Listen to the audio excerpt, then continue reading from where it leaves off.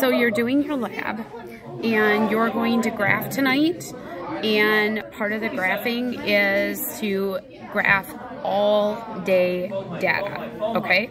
So one of the first things you need to do is you need to go to the spreadsheet you were putting your stuff in on. So let me just show you real quick. So here's the spreadsheet you were putting your stuff in on, okay? And now you want to go to the bottom here, all day data use. Use this, okay?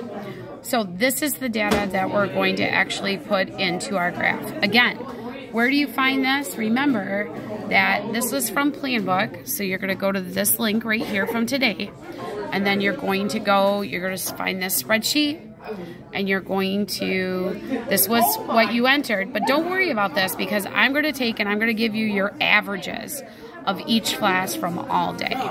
Okay, now let's take our data and let's take it to the graphing sheet.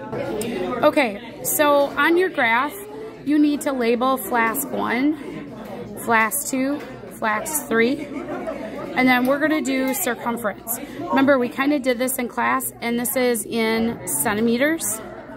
Then we have Flask 1, Flask 2, Flask 3. We're going to do foam height.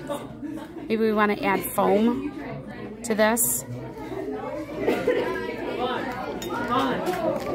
Okay.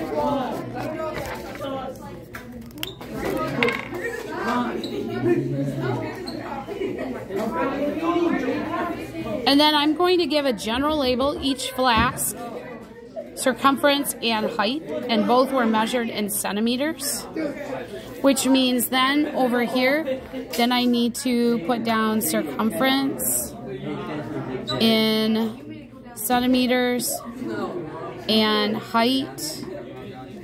Sorry, I'm trying to write here in centimeters. And then this is also the spot where you could write down your all-day data. Where do you find that?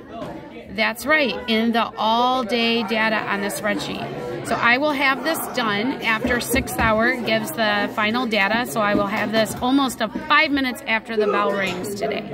Okay, friends? And your graph is due tomorrow. Okay? And don't forget to study for your quiz over the lab tomorrow.